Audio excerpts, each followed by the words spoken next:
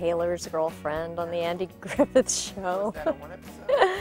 It was a one-episode thing, actually, but so many people remember that. I guess Opie just didn't have that many girlfriends.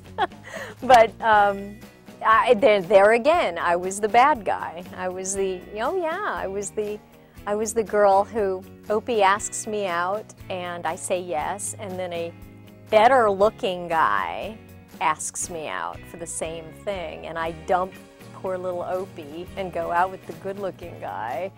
So I'm just like this real brat. And then it's of course, the story that the good-looking guy is, you know, just not into me or whatever, and Opie comes to the rescue and says, well, I still like you, and you know, it's one of those little heartwarming things, but a lot of people remember that episode, so.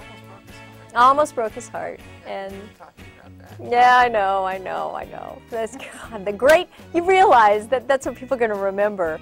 I'm like the murderer of one of the great heroes of television on Dallas. I broke Opie Taylor's heart. I mean, that's what they're going to remember.